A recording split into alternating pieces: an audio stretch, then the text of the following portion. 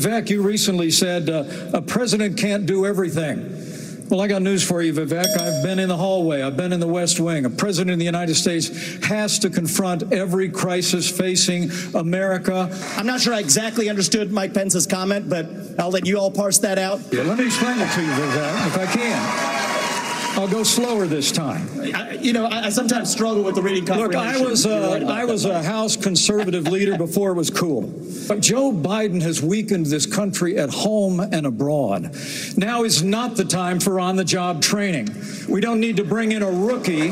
We don't need to bring in people without experience. We need to bring...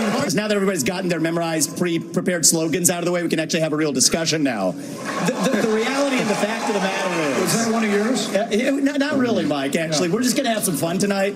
And the reality is, you have a bunch of people, professional politicians, super PAC puppets, following slogans handed over to them by their 400-page super PACs last week.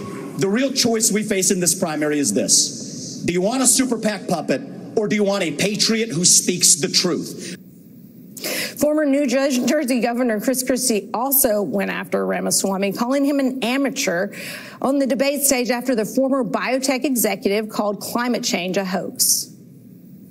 Listen. I've had enough. Hold on. I've had enough.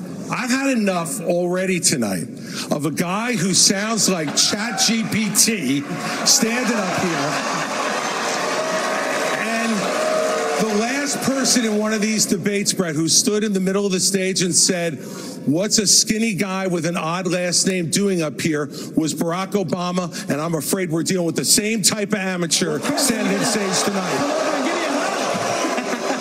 Give me a hug just like you did to Obama. The same type of amateur. And you'll help elect me just like you did to Obama, too. Give me that the same type of amateur. Last night also marked the first presidential debate in more than 50 years where Roe versus Wade was no longer the law of the land. When asked about the possibility of a federal abortion ban, the only woman on stage, former UN Ambassador Nikki Haley, had a different, more nuanced view than former Vice President Mike Pence.